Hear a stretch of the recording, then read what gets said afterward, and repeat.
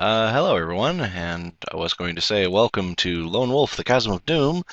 Unfortunately, we're looking at Shadow on the Sand, which is not the right adventure. In just a second here. There we go.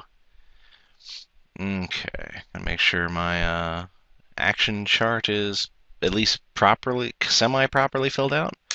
Haven't picked tracking yet. I think I'm going to, but that was what I did last time I did this, when I actually wasn't recording the audio. Just a second here. This damn earpiece doesn't quit breaking. I don't know what I'm going to do. Anyway, you are Lone Wolf, the last of the Guy Lords. To the south of your homeland of Summerland lies the rich but remote mining province of Ruanon. When a regular shipment of gold suddenly vanishes, the king dispatches a patrol of his best cavalry to investigate the suspected theft. They do not return. In the Chasm of Doom, you are sent to recover the missing gold and locate the lost patrol, but you soon discover that it is a mission of direful consequence, for the fate of your very country is at stake. Joe Dever is a cool dude.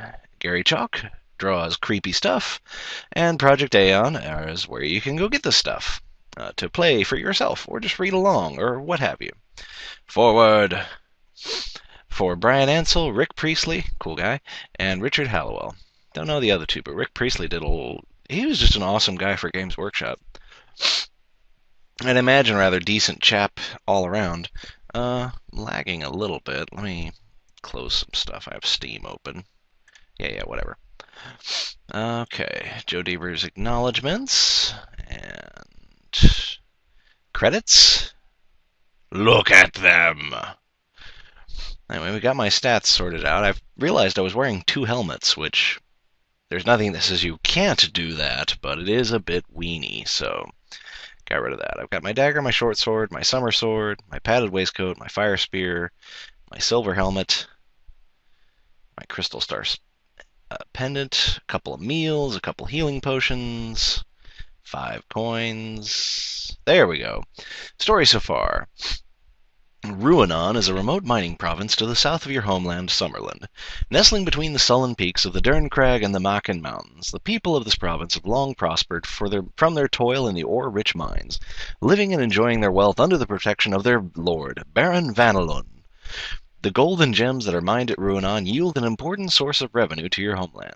The heavily guarded convoy of wagons that leave the province and journey to the capital has become a regular monthly routine. A routine that had never been broken until 1 month ago, when suddenly all contact with Ruanon ceased. A troop of 100 cavalry from the King's Guard were immediately dispatched to investigate the whereabouts of the missing convoy. Their commanding officer, Captain Duvall, was ordered to report back to the king as soon as contact was made, but he and his men have not returned. They too have disappeared without a trace. You'll remember Captain Duvall from, I believe, the first book. Another cool guy. The king has summoned you, Lone Wolf, last of the Kai Lords, to his citadel at Holmgard. Your quest is to find Captain Duvall and his men, discover what happened to the missing convoy, and to uncover the veil of mystery that now hangs over Ruanon. The king has gathered a company of border rangers, a unit of elite scouts, all of whom are skilled in horsemanship and outdoor survival. He has ordered these 50 men to accompany you and hope that with your leadership they may succeed where the larger and more visible force failed. As you and your men enter the royal armory to equip yourselves for the long ride ahead, you glimpse a black crow perched on the window ledge high above. It flies away, but not before a shiver runs down your spine. In Holmgard, the crow is a bird of ill omen. Tell that to Grimmeth. Grimmeth is one of the people I'm subscribed to, and he just started doing a Lone Wolf, so head on over to his channel, lend him some support. The random number generator hates him. Okay. Let's see. We don't have camouflage. That wouldn't be a bad idea. What else don't we have? We don't have tracking. We don't have mind over matter. We have just about everything else. Wait, do we have? Healing, mindless, hunting. 6th sense, animal kinship. Okay, so 2 more, and then the last one you get at the start of book 6. I've been screwed a couple times by not having mind over matter. Let's go for it. Camouflage is nice, and tracking's handy, but I've done pretty good so far without them. I think we'll live. And then we'll take probably tracking for the next one. Before leaving Homeguard on your ride south, you are given a map of the Southlands, a badge of rank to wear upon the sleeve of your tunic, and a bag of gold. To find out how much gold is in the pouch, pray to the random number god. There's 4 gold in the pouch. Whatever. Gold's less important once you get out of the second book. If you have successfully completed any previous adventures, you may take your pick of the following items. Remember, you can only carry 2 weapons, and you may take up to 6 of the following: 2 potions, 5 special rations, maybe, chainmail waistcoat, shield. Wow. Each meal is an item. I will take the waistcoat.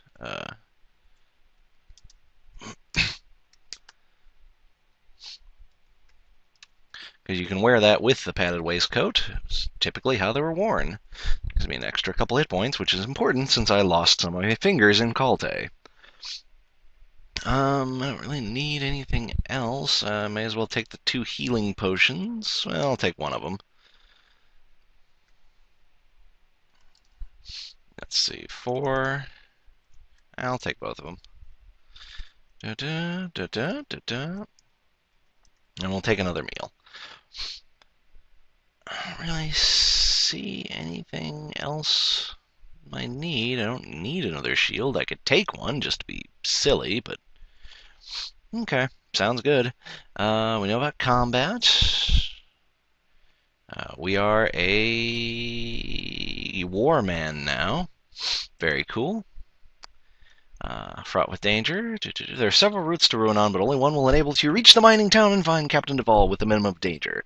A wise choice of Kai disciplines and a great deal of courage should enable any player to complete the mission, no matter how weak his initial combat skill.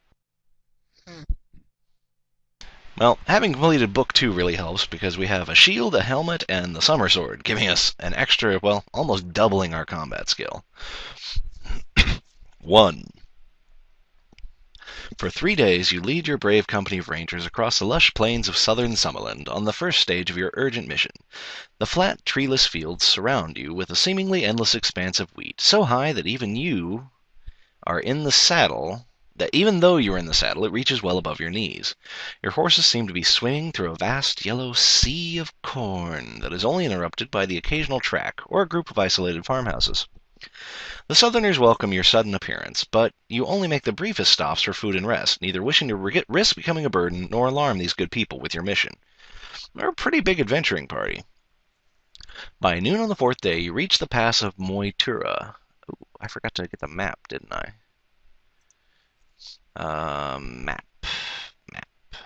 Map.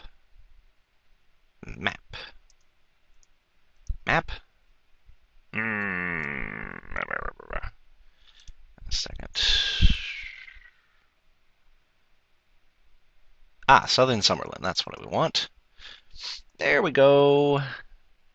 So we're up at Homeguard. We're at the pass of... Wow, that was quick. We got Ruinon. There's the Mocking Gorge. There was a battle there. I think the next adventure's down here. There's Ragadorn. That's where we went in the second one. Over here's Hammer. I can't remember. Hammer something. Makenmire Swamp. Doesn't that sound lovely? Anyway, back to the book. Go back. Okay. Sun appearance. Here we go. Reach the Pass of Moitura. Here the plains give way to the broken foothills of the Derncrag Mountains. You soon reach a highway. The surface is cracked and full of potholes, heading off towards the south. This is the notorious Ruinon Pike. That'd be this, I guess.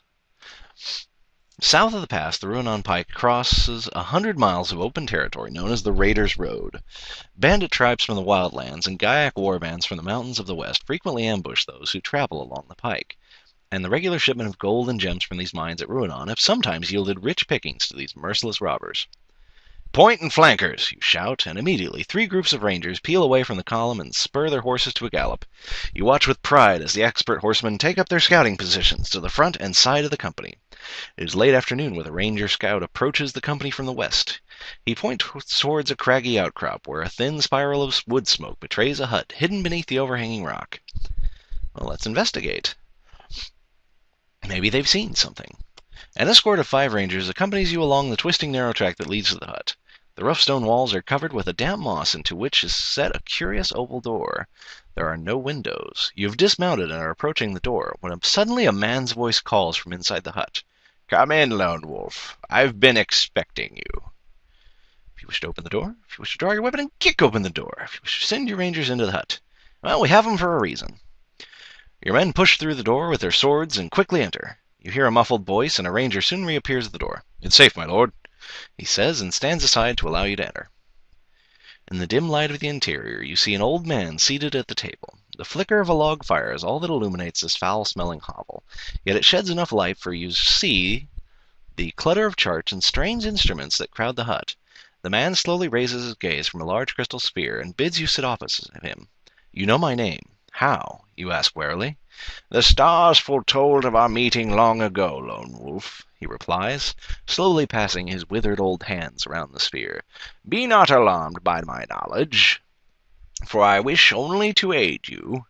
He produces a small scroll of parchment from within his robe, and he hands it to you. Upon the scroll is written the following verse. "When the full moon shines o'er the temple deep, a sacrifice will stir from sleep the legions of a long-forgotten lord. When a fair royal maid on the altar dies, the dead of the Mockin Gorge shall rise to claim their long-awaited reward." And there's our friend. He's a dude. You ask the meaning of the strange verse, but the old man does not answer you. He seems to have fallen into a deep trance. You lean across the cluttered table to awaken him, and are shocked to see your hand pass straight through his body. Gradually his image begins to fade, and within seconds he has disappeared completely. You place the scroll in your pocket. Mark this as a special item on your action chart. Creepy scroll. And that's enough for this section, I believe. Yes? Yeah, good enough. I'll see you guys in the next bit. 273.